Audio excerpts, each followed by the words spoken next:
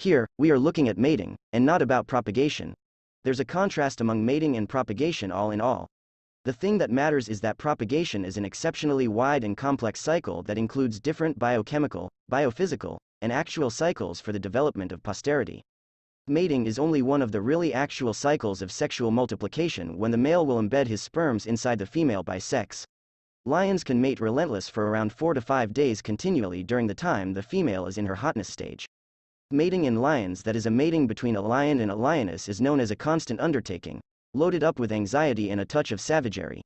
The male will frequently chomp the female on her head or ordinarily at the scruff of her neck.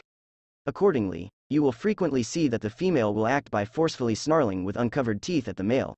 Something else to note is that the phallus, outer genitalia, of the lion is to some degree different like that of the other enormous felines.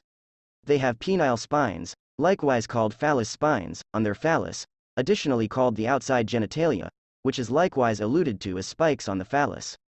Such a sort of phallus is really great for invigorating the female to ovulate when during sex. This is on the grounds that, upon withdrawal of the male lion's outer genitalia from the female lion's genital parcel, the spines scratch the dividers of the female's genitalia, which might act as a trigger for ovulation. That is likewise why when the male genitalia, phallus, is withdrawn it harms the female, making her blow up at the male.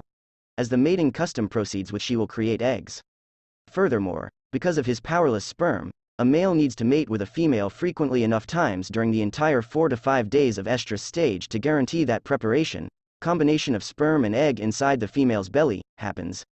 After fruitful mating and treatment, offspring are brought into the world after a normal time span of around 110 days. A female can bring forth up to 4 fledglings all at once.